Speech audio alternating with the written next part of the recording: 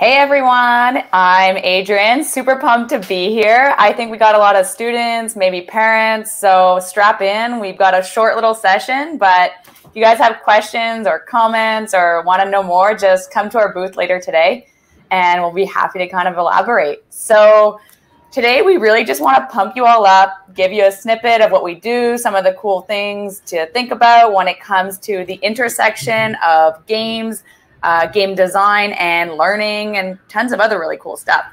So just to give a bit of background, on my end, I'm the Director of Innovation at the Concussion Legacy Foundation. I was also a hockey player at McGill University, studied Kinesiology. Then I did some sports management. I did my master's in sports management and just finished a PhD in neuroscience and concussion. So full-blown sporty nerd here, really diving into the world of med tech now. So lots of interest, happy to ask or answer any questions afterwards later this afternoon. And then with me, we've got Kayla Bree from X Movement. So she is quite the accomplished human, if I may say so myself. So she's the founder and CEO of X Movement, one of Canada's largest youth wellness organizations. She grew up in Australia. You'll hear her soon. Awesome accent. Went to university to study commerce and law, and then she left when she landed a role on Australia's biggest TV show, which is pretty awesome. After she left her career, afterwards, after her career as a TV actress, she moved to Canada where she launched a lot of different businesses, including the current one, X Movement, and she now lives in California, which we all wish we were there, and is launching her company in the US, as well as returning to university to study neuroscience and psych. And then we also have Brian. So Brian, I love it when he introduces himself, but I'll give you a little bit of background.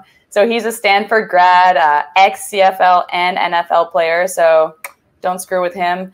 And he also started a huge kind of design academy and technology accelerator called Play for Tomorrow. So it's absolutely wicked. Love to answer questions about that as well later. So Brian, you can elaborate on that now and get our conversation started. Thanks, Adrienne. Hey, everyone. Thanks for joining us. Thanks to Joanne and everyone else here. Can you hear me? Yeah. Oh, I can hear you. Oh, great. Okay. Yeah, we can hear you. Great. Hey, so thanks to Joanne and Prepskills. I'm just super geeked because actually when I remember sitting in your shoes, despite the whole like Stanford sports, NFL, CFL, you're never going to get this. When I was your age, watching something similar to this, the one thing I was most proud of in the world was that I built the largest Japanese anime fan site that used to reference on something called Yahoo before Google, and that was my claim to fame.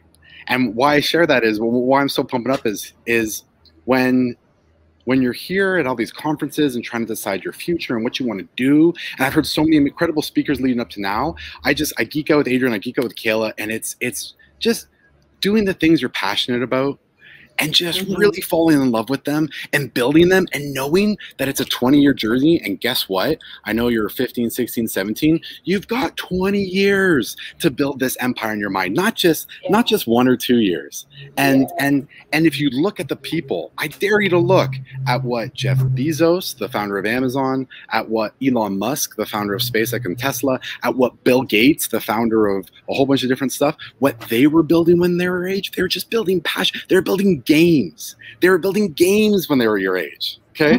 So fall in love with your passions, geek out and learn, and then really great things happen. I'm not saying don't work hard, don't commit yourself, all that kind of stuff, but wow, just really, really building something around yourself. Yeah, okay? Thanks. I love the way you pump people up, Brian. I was asking like, well, why do you want me to talk on this thing? I didn't go to a US college, etc. And Brian said, but you are one of the people that have gone after your dreams again and again and again and again. And you know, I feel like if I think back to when I was your age, the people listening and watching, I thought that the line would have been much straighter than it actually was. So I thought I would go to university, I'd get my law degree, you know, maybe do a bit of acting on the side. I didn't expect to get a job on Australia's largest TV show, and like I left, and then that took me on a journey that I got to then experience things that I could have never dreamt of experiencing. And now I'm in Hollywood all of a sudden, 15, 20 years later, I'm here, Hollywood, going back to university, still studying psych. I'm doing like all these things I had never expected that I would, but it was just because I said yes. And anytime when I got a no, I didn't get into this thing or that thing, I found another way. So it's like, I don't accept no in my life. I have my big dreams, and no matter how long it takes me, I know I'm going to get there. And I know that's what you and I resonate on that, because you're the same. I think you, though, maybe you want to talk a bit about how you got into Stanford, because I think that was a bit more of a straight line for you, but then it also opened up, a whole world of possibilities. And, now you're doing something completely different, where it's your Stanford degree helps, but it's not, necessary, because you've started your own business. So you're an organization. So maybe you can talk a bit about that.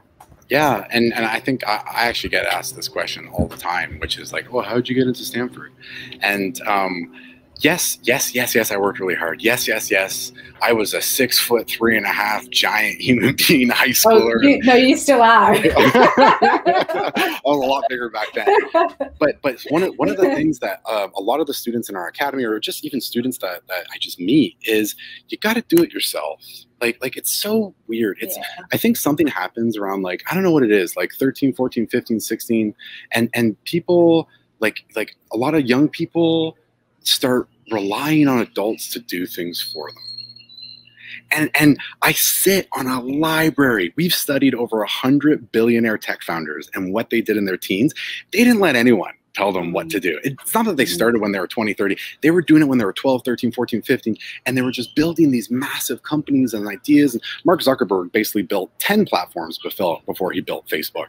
And for myself, it was, I knew I wasn't going to get recruited in Canada. This was before Julian. Actually, I went to school with Julian, which is so cool. Hey, buddy, if you're still on, so awesome. I'll reach out later. But there was no recruiting in Canada back in the day. So I called at least 10 to 15 college coaches every Saturday for 4.5 months, until finally a couple called me back. Do you know how hard that was? Do you know how much anxiety I had? Right? Because I'm playing Star Wars Galaxies, I'm going to practice, I'm building my website, and I have to like call these coaches that are just so, coaches can be real frothy. They can come at you a little bit. So, and I so Brian, a quick question. Like, I imagine a lot of parents do this for their kids. Like, it sounds like you didn't have parents to do that for you, which you were lucky.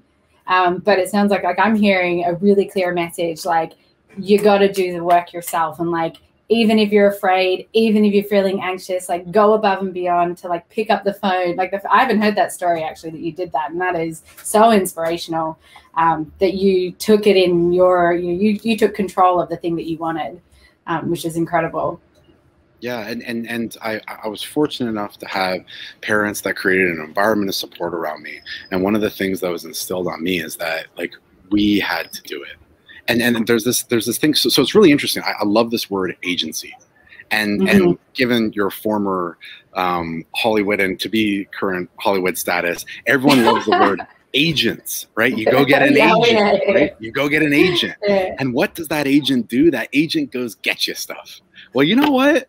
I don't know. Maybe you got to snippy on the agents and claim your agency. Be your own best agent. And I'm not talking about promoter, but one of the ways that you can be your best agent is by creating a constant environment of success around you. And so, I mean, this is going to sound simple. It's like, not hanging out with the wrong friends, like making sure you're focusing on the right things. Like, these are all things that actually a pro agent will tell their clients to do. And we're just trying to teach it when you're 13, 14, 15, 16. Well, I think I've made it sound really easy that I just landed this job on Australia's biggest TV show, but that's not how it happened at all. I actually figured out who was the decision maker, like who discovered Kylie Minogue and Nicole Kidman and all these people were on this one show. I was like, I'm going to figure out the person. I found her. Her name was Jan Russ.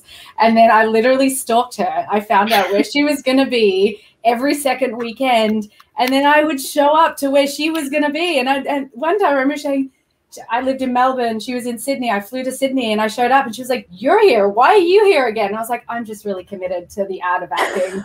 I love it. Literally that week I got invited to an audition for Neighbours. And I was like, well, that's how it happens, you know, because like I did the work. I was my own agent.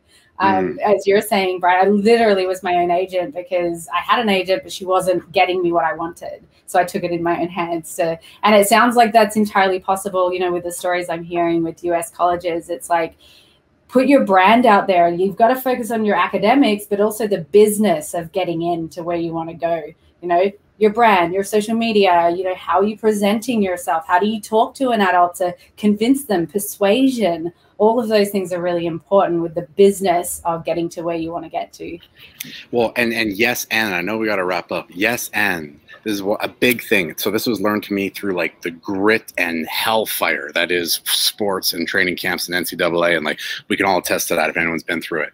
And it's that don't just talk about it, be about it. Right? Yeah. Don't just talk about it. Like if you're passionate about a subject, start that club, be that activist, create that website, reach out to people so that I always say this to the students. You don't have to tell someone one day I want to go to your school so I can do all this cool stuff. You say, look at all the cool stuff I'm doing. Can I go to your school to learn more skills to be able to do it times 10? And that switching lets things happen and you don't have to wait on anyone. Yeah. Yeah, so I'm going to challenge everyone watching today to like do one thing at least today outside of your comfort zone that shows that you're being who you want to become today. So like do that, take action in small little ways every day. And I promise you, if it takes 1 year, 5 years, 10 years, you will get to where you want to get to. And if you want to see some of the cool stuff that we're geeking out on, Adrienne's going to be in the booth later. You can ask her a whole bunch of different questions. She can share links to X Movement, to Play for Tomorrow, and a whole bunch of other really cool stuff. And you can see some of the, like, we're adults and we get to build games for millions of people. Do you know how awesome the job, like where I'm saying, Brimstone, football, I started my first travel tech company. I get to build games in beautiful places. Like just hold on to those passions. Have fun, have a blast. And yeah, we're looking forward to seeing all the things that you accomplished today. Yeah. Cool. Come by. Yeah. Ask questions. We'll talk to you soon.